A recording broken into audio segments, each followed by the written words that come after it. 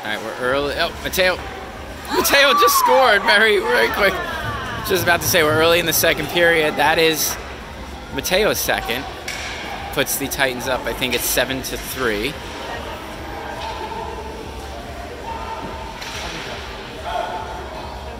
So it's just a quick steal and score from Matteo.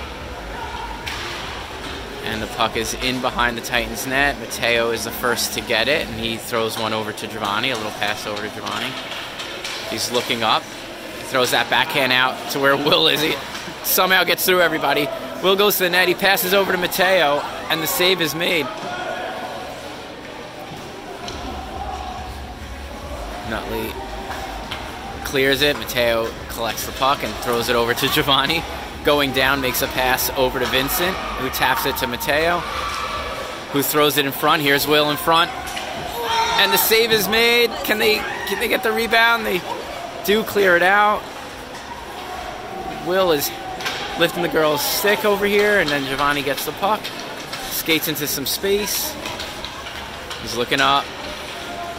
And he backhands it in for the Hattie.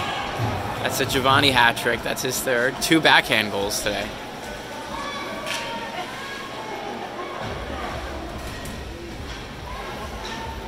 They were inspired by Chris Kreider last night with the hat trick.